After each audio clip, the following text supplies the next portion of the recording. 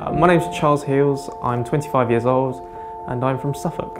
I was probably 14 years old, I would imagine, and I first got interested in working in film through photography. Obviously I wanted to pursue my media interests, and by doing that I decided to go to college from school. I studied at West Suffolk College doing 2 years on media production. I then went from there and did 3 years in London at Ravensbourne at university. So my job is a cinematographer who is sort of the head of visuals. I work very closely with the director, and I then have a team of people that work with me in camera and lighting departments.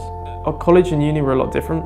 College, at West Suffolk College, it was very hands-on. We did a lot of film work with all the other students, which was great fun, really enjoyed it. And nearly every single week we were coming up with new ideas of what we wanted to do, and it was part of the course to go out and shoot as much as possible in part of our projects, which I absolutely loved it. I thought it was absolutely fantastic.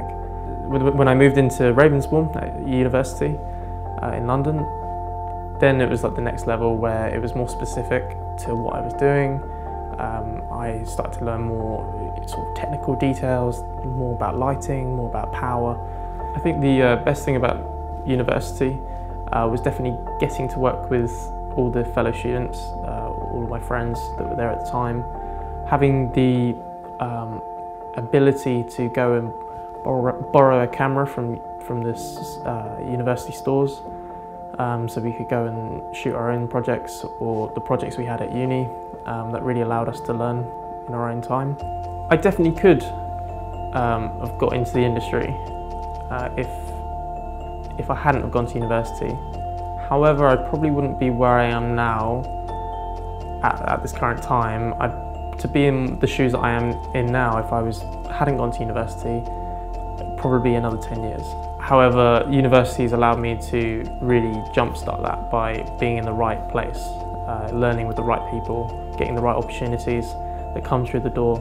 Because that, if you're looking to get into the industry, you need to put yourself in the place that is going to allow that, rather than just, going elsewhere, and it'll be a lot harder and it will take a lot longer to work your way up.